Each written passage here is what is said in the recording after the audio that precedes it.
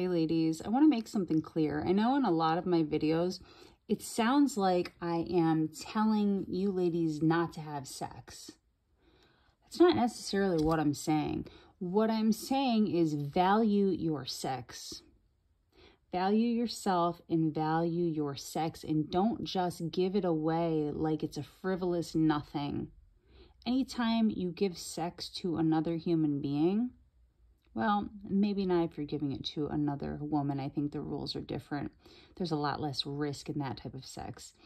I mean, yes, there's still some, but it's much less because you cannot create another human being with another woman.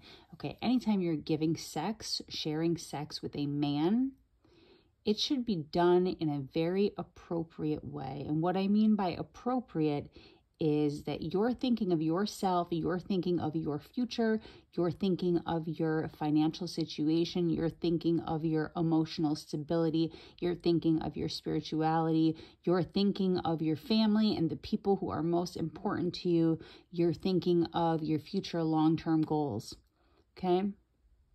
You can't just be thinking about how romantic it is in the moment and how badly you want a man to call your own so you can take pictures with him on social media and, flaunt him to the world. You really need to be thinking deeply about what it is you want for your life. And if you see sex as a way to get what it is you want for your life, then go ahead and do it, okay? If it's going to help you up-level yourself, then go ahead and use sex as a tool to get what you want out of this life. Do not have sex if it's going to put you in a worse situation, okay? Sex is something that you have, and you have the control to do what you want to do with it. Just use it wisely. It is a tool. It is a weapon. It is something used for creation. It's used for so many things, okay?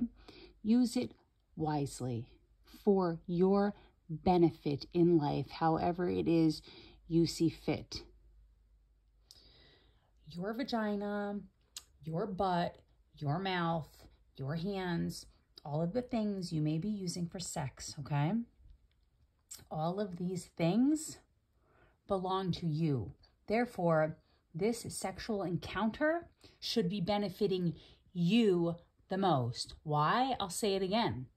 Because that vagina, that butt, that mouth, those hands, whatever you're using, those are yours.